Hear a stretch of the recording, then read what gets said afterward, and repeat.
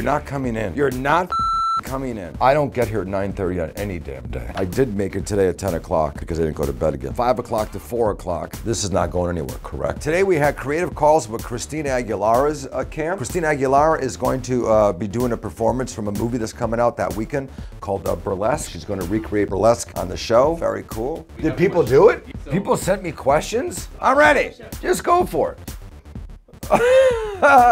Yes, I am caught up with Bieber Fever.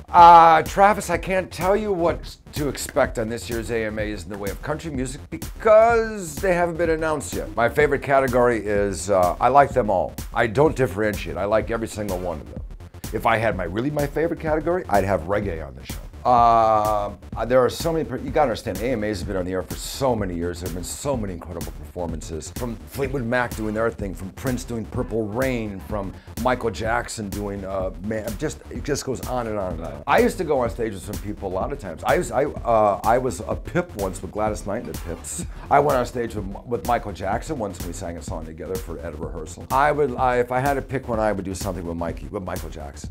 And it would blow you away as to who's on the show. Honestly, it's so funny. We only announced 4 or 5 people. You gotta understand, folks, they're gonna be like 17 or 18. So there's a whole bunch coming at you soon. So if you got questions, if you got ideas, whatever you got, send them off to us. Let me look at them. We'll respond, we'll talk, we'll see what goes on. And who knows, maybe one of your ideas, when you watch November 21st, you might see it on the show.